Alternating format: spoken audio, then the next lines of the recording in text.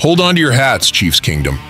Our team is sitting pretty at 6-0, but the road ahead looks tricky with injuries piling up and Mahomes not playing at his best. Rumor has it that the front office is eyeing potential trades to reinforce our wide receiver squad.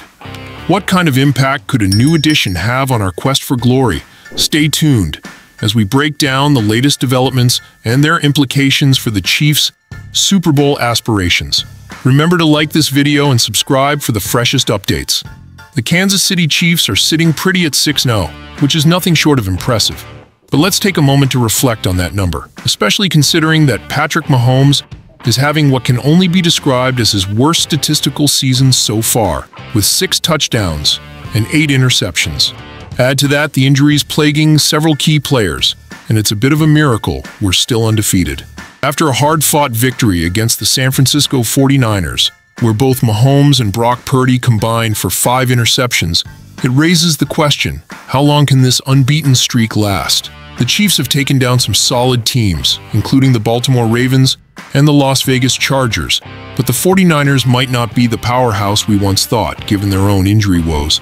With Juju Smith-Schuster set to miss at least Week 8 against the Raiders due to a tendon injury, the Chiefs absolutely need to bolster their receiving corps. Currently, the depth chart shows rookie Xavier Worthy as the only true wideout with Smith-Schuster sidelined. This opens the door for potential trades. Could Darius Slayton be the answer? He may not be a #1 receiver, but having him on the roster could keep defenses honest and give Mahomes the support he desperately needs.